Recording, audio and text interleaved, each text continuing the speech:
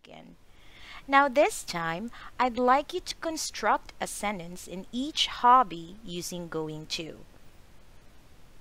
Let's start with number 1. Remember that she loves painting? So how do I construct a sentence using the word paint?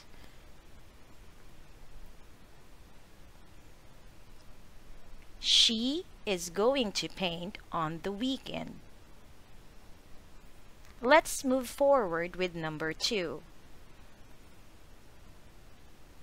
How can I make a sentence using play?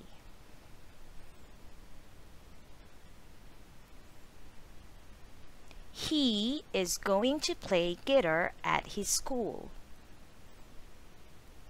What about using the word read?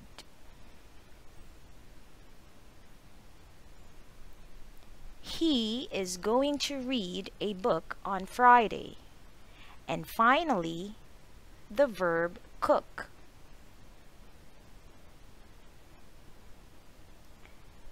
She is going to cook on Saturday.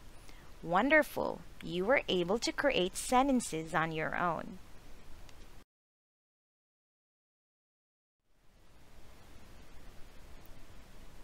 This time, I'd like you to bring out your workbook and open it to page 27. Your task is to unscramble the letters in the thought bubbles and find out where the people are going on Saturday. Let's start. What do you think is the answer for number 1?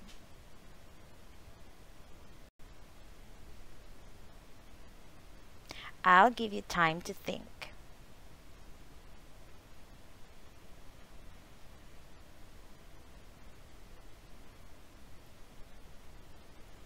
You're right. The answer for number 1 is Jane is going to the cinema. What about number 2? What are the words we can form out from the thought bubbles? You are correct. It is football match. So how do we create a sentence from those words? Pete and Dan are going to a football match. What about number 3? The word in the thought bubble is beach. If I will create a sentence out of that word, Anne and Kay are going to the beach.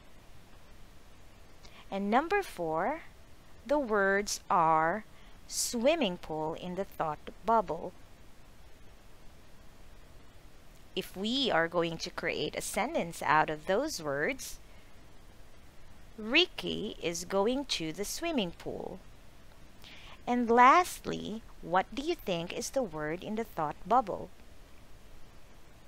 You are right. It is theater. So let's create a sentence out of that word. Mr. and Mrs. Sims are going to the theater. Bravo, boys and girls. Now let's move forward.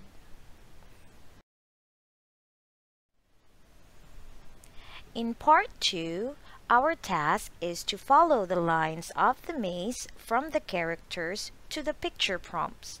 And we are going to choose an appropriate verb in the box. We are going to write sentences saying what the characters are doing at the weekend. Let's start. What do you think Ben is doing? We are going to choose watch. Ben is watching the television. What about Matt and Sue? What verb can we match for them? You are right. It is have. Matt and Sue are having a picnic. What about Kim? What is the best verb we can match for Kim? You are right. It is buy. How can we create a sentence out of that? Kim is buying a dress. What about Harry? What is the right verb to match Harry? It is play. Harry is playing on the computer. Mr. and Mrs. Dunn, what will they be doing? You are right. Work is the best word to match what they are doing. Mr. and Mrs. Dunn are working on the garden. And lastly, what about Ned and Ray? Ned and Ray are riding their bikes. Brilliant, boys and girls. Before we end our lesson, I would like to know, what do you plan on the weekend? If you're going to ask me, Miss April, what do you plan on the weekend? Well, I am going to continue reading the book of Mitch Albom. What about you? I hope you learned something from me. I'll see you soon, boys and girls. Goodbye.